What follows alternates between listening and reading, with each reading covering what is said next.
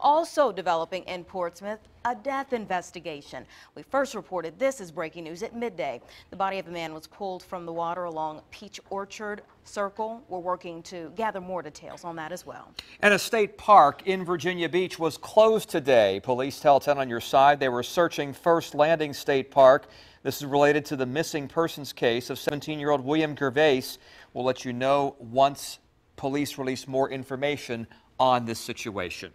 2 Elizabeth City police officers are recovering from minor injuries when an attempt to stop a man with outstanding warrants went wrong. The officers were actually thrown from the vehicle as the suspect tried to drive off. Police arrested Carlton McDonald on several charges connected to this incident. 10 on your side's Aaron Kelly joins us now. Aaron.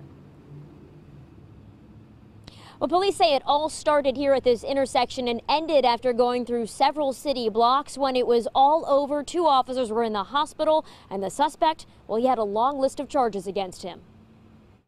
Carlton McDonald was originally facing 1 charge. Now it's 10 because of what police say he did Tuesday night. Officers say they got a tip McDonald hadn't paid child support, and they tried to get him to step out of his car near the intersection of Fearing and McMorran Streets.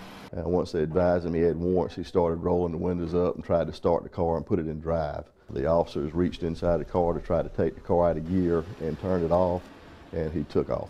Police say the car went 50 to 100 feet before the officers were thrown from it, and that the officers got up and back in their cars and continued after McDonald. Right around Parsonage Street, police say McDonald got out of the car and tried to run away before police arrested him. The officers are a little bruised and banged up, had some abrasions on their knees, hands, and elbows, but they were treated and released at Albemarle Hospital, and they're fine. We have some brave guys, women and men here at this police department. They're willing to do whatever's necessary to protect this city. Now, police say part of their procedure when someone is injured, an officer is injured, is that there will be a supervisory investigation just to make sure that policy was properly followed. Now, McDonald declined to talk to us today from jail. Live in Elizabeth City, Aaron Kelly, 10 on your side.